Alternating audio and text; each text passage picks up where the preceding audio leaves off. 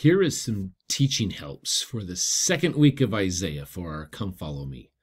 Hopefully there'll be some things that might help you out. The second week is Isaiah 13 and 14, Isaiah 24 through 30, plus chapter 35. Now, I want to show you what some of my teachers have done this past week that I think might give you some ideas and be helpful for you.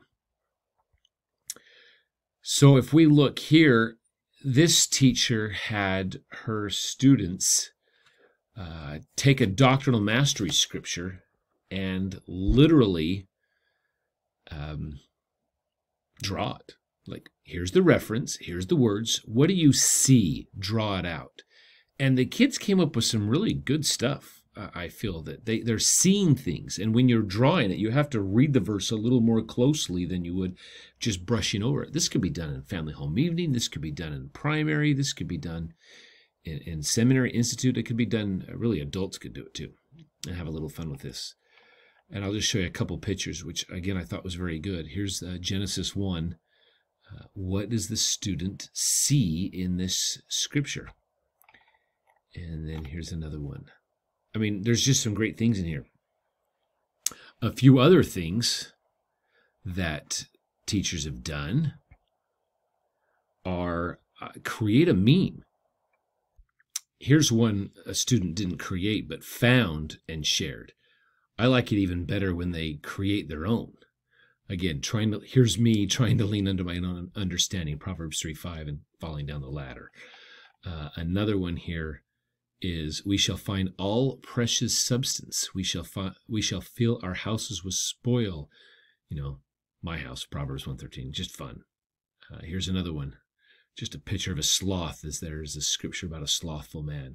Again, there's a value when students create their own things. Their teacher said they just gave their students these little 3x3 post-it notes. And they find quotes, they find pictures or draw pictures on them, and they'll place them in their journals or write in your scriptures. A great way to bring the scriptures in your journals to life with quotes and drawings and so forth. So there's some great things. So let's take a look at some things in this week's scripture reading that may be helpful, and maybe dive a little bit into a few of these verses here. Again, Isaiah 13 is the same thing that's found in 2 Nephi 23. But there's differences, and sometimes I think it's helpful to find these differences. On a personal note, I've done the comparison. I've read the 2 Nephi 23 account, and I've read the Isaiah 13, and I'm like, what's different? What message does the Lord want to emphasize in the Book of Mormon that may be missing? I'll show you a few of those today, and a few things that might be helpful. Again, maybe you want your students to do that one day. I wouldn't do that every day, but okay, guys, I want half the room to read this Isaiah 13, the other half to read 2 Nephi 23. When a word's different, let's mention it. You know, one person read and then everyone follow along or whatever. Let me just show you a couple things. For example, in Isaiah 13, verse 6, "Howl ye, for the day of the Lord is at hand. It shall come as a destruction from the Almighty." Now stay there in Isaiah 13, verse 6. Now I'm going to read 2 Nephi 23, verse 6. "Howl ye, for the day of the Lord is at hand. It shall come as a destruction from the Almighty." What's the difference? The question is where is the destruction coming from? Look at that comparison. Maybe have half the kids read one verse, half the kids read the other verse, and say, okay, what's the difference? What did the Lord want to make sure was clear in the Book of Mormon that maybe wasn't in Isaiah? Another verse that I really like in Isaiah 13, verse 7, "Therefore shall all hands be faint, and every man's heart shall melt." Again, Isaiah adds the word "and," and the Book of Mormon doesn't. It says, "Therefore shall all hands be faint, every man's heart shall melt." So maybe here you ask, what melts? And we can just unpack this thought a little further in. Well, ice melts, ice cream melts. What causes it to melt? Well, when the air temperature's warmer than what the substance is. So if a man's heart is melting, what's going on? Maybe the heat or the pressure from outside of the world is greater than what his heart has the capacity to do. Well, what causes, this lack of bravery? I mean, what's going on here? And why can't men stand for truth and righteousness? Read a couple of the other verses and see what's going on here. Bravery seems to be going away. When once maybe man would stand for truth and righteousness, they're not today. And maybe ask your kids why. Maybe just the public criticism, shaming, social media can be brutal, that there's some people that, no, I'm not going to go out there and stand for truth and righteousness. My heart, I'm not brave that way because I don't want to be picked on. How about Isaiah 13, verse 16? Their children also shall be dashed to pieces before their eyes. Their houses shall be spoiled and their wives ravished. That's not a pleasant verse. But again, it's talking about the destruction that took place. And we know that this is a type of the destruction that's going to happen. So maybe we can ask, well, here families are falling apart. They're being dashed to pieces. Maybe ask, how is our families falling apart in the world today? What's causing them to fall apart? How are they being dashed into pieces? That's a question you can ask and start some good discussion. Let's go to Isaiah 14, and we'll just look at one verse. Well, it's the same as 2 Nephi 24. Boy, I really like verse 13. Notice the use of the pronoun I over and over and over and over. For thou hast said in thine heart, I will ascend into heaven. I will exalt my throne. I will sit also upon the mount of the congregation in the north. We have to be asking ourselves, okay, where's the Savior? Verse 14, I will ascend. I will be like the Most High. This is the adversary here. This is Satan, right? He is taking upon himself all of these I, rather than the voice of the Savior who said, thy will be done. Thy kingdom, thy glory. Well, verse 16, they that see thee shall narrowly look upon thee. Again, Isaiah is talking about Satan here. And consider thee, saying, is this the man that made the earth to tremble and did shake kingdoms? In other words, when we see the adversary, when we see Satan as he really is, we'll look upon him and say, surely this isn't the man that tempted and controlled the world.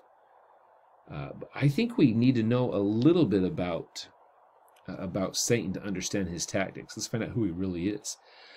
So in the Doctrinal Mastery Core document, 2.5 has a little bit of information about Satan. I would go there. I would mark it. I would have them tag it in their phone and create a tag for Satan and then link it to this verse. And then ask, are there any verses in the scriptures that talk about who Satan is? Let's tag them so they're all linked so we can understand who we're going up against. I think that's a valuable activity. Let's go to chapter 20. Let's go all the way to chapter 29 now.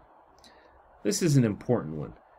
Now, if you do a comparison with 2 Nephi 27 and Isaiah 29, they're very different. This is probably the two most contrasting chapters from Isaiah to the Book of Mormon. One, the verse order's wrong. Not wrong, they're just different. For example, 2 Nephi 27 starts with words different, and then it starts in verse 9. So where's Isaiah 29, verse 1? Well, half of the verses aren't even in there. 2 Nephi 27 is much longer, much more in depth. So there's much in there. Again, if you read Isaiah 1:1, or Isaiah 29:1, it starts out with Ariel. Now, if you check the footnote, we understand Ariel is the Hebrew meaning the altar of God. It's referring to the city of Jerusalem. So when it says in verse 7, and the multitude of all the nations that fight against her and her munition. Who's her? Well, they're talking about Ariel. What's Ariel? It's Jerusalem. In the Book of Mormon, 2 Nephi 27, verse 3, they just make sure it's clear. And all the nations that fight against Zion and that distress her shall be as a dream of a night vision. In other words, there's people that are going to attack Jerusalem, Zion, the throne of God. But in the long run, it'll be like a passing dream in the night. It's so insignificant. That doesn't mean it's not going to be powerful at the time when it happens, but in the long run, it'll be insignificant. So again, look at those. For example, between verse 10 and verse 11 in Isaiah 29, there's 2 full verses in 2 Nephi. Verses 6 and verses 7. I mean, there's a lot of verses missing. In fact, between verse 11 and verse 12, you have in the Book of Mormon 1, 2, 3, 4, 5, 6, 7, 8, 9, 10 verses, and that's just a sampling. There's a lot missing. So it may be wise to go to Isaiah 29 and have your students just put a link. Say, go to 2 Nephi 27. We're going to read that. Or if they're in paper scriptures, right at the top, go to 2 Nephi 27. There's more there. And I would read that. And I'll give you a couple of activities. One, take a book and seal it. Because remember, this is all verse 7. How do you read a sealed book? You can't. Well, how do you seal a book? Well, take some duct tape to an old book and wrap it up tight and hand it to a kid and say, can you read this? Or do that, but make it so they can open it up, and then have it in a different language. Pull out some other language of a Book of Mormon, wrap it up in tape, and say, read this. I can't open it. Help them open it, and then have them read it. I mean, that's really what's going on here. In fact, it says in Isaiah that the things are sealed up in the latter days, right? The Book of Mormon adds the words, out of the ground they'll be delivered. So there's some great things in there that you can see, and maybe, I don't know if it's possible if you're in a location where you can literally dig up and put a book in the ground or some gold plates.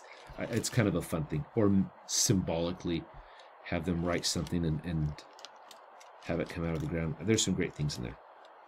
So that's chapter 29. I'll share maybe one more verse in here that maybe is helpful. When they're reading verse 3 and 4, maybe go to Mormon 8, verse 23. You can read that, study that, and see, okay, what's going on here? I would also ask, this is the Isaiah, you can look at the second Nephi account as well, but in Isaiah 29, verse 11, what is the words of the book that is sealed? Who is the learned man? Who is not learned in verse 12? And then maybe go to Joseph Smith history and read verse 65 about Charles Anthon and Joseph Smith. One is... And then maybe most importantly say, okay, what doctrine is being taught in this chapter? A book shall come forth out of the ground that is sealed, that the learned can't read, but an unlearned can. It's the restoration of the gospel of Jesus Christ. So maybe open up that core document and let's read about the restoration. This is a great time to study the restoration. That's Isaiah chapter 29. Well, last couple things here. Chapter 30, verse 9. I would probably just ask, I talk about rebellion. Is this a sin of ignorance versus a sin of rebellion? What's the difference? And then I would ask, How are people in the world rebellious today versus how are they just sinning in ignorance today? What does it make a difference for you and I who have made covenants? And then again, verse 19, even though they're rebellious, verse 19, he will be very gracious. How does the Lord feel about people who repent and come back to him? Chapter 35 is also about the restoration. The desert shall bloom as a rose. That's a great phrase. If you can get a rose, bring a rose. And what does it take to make a rose grow? It takes water. Okay, now put that same rose in the desert. There's no water. How do you make a rose bloom with no water? It takes a miracle. The restoration is a miracle. And talk about the miracles of the restoration. Again, make sure you read the restoration today. Let's do one more thing. I'd go to Isaiah 26. I know this is going backwards, but I think Isaiah 26, I'll end with this one. In this case, I would probably ask a question. And for seminary teachers who have the feasting bookmark, it's just the first question. What are some inspiring verses or phrases in this chapter? This would be great for a Relief Society, an Elders Quorum, a Sunday school class, a family. Guys, let's just read chapter 26. And whatever is inspiring, let's pause and mention it. And maybe they'll get to verse 4. Why is that? What's the Savior teaching? What's Isaiah teaching in verse 4? Why is that important? How does that help you in your life? I would probably, I don't know, it'd be interesting to see what verses they come up with. Verse 9, with my soul have I desired thee in the night. Yea, with my spirit within me will I seek thee early. You know, why do kids get scared at night? Because it's dark. They can't see there. Why do we, in our darkness of our lives, seek the Savior? It's because we don't see him. And there's other things around us that we see or we feel, that whether they're real or not, right? But we see them or feel them. I also like 19. What doctrine is being taught in verse 19? Again, this is all Isaiah 26. Dead men shall live. Together with my dead body shall they arise. Again, what basic doctrine is this teaching? This is the resurrection. You could look at several different places about the resurrection. So Isaiah is teaching some fabulous things. Again, there's lots of different ways to teach it. Maybe I've given you a few ideas. There's lots of songs that go with what we're reading in Isaiah, whether it's Handel's Messiah, which I heard in a class this past week. There's Handel Messiah in this week's reading. There's hymns in this week's reading. There's lots of different ways to teach, and hopefully you're having some fun learning what Isaiah is teaching us. Have a great week.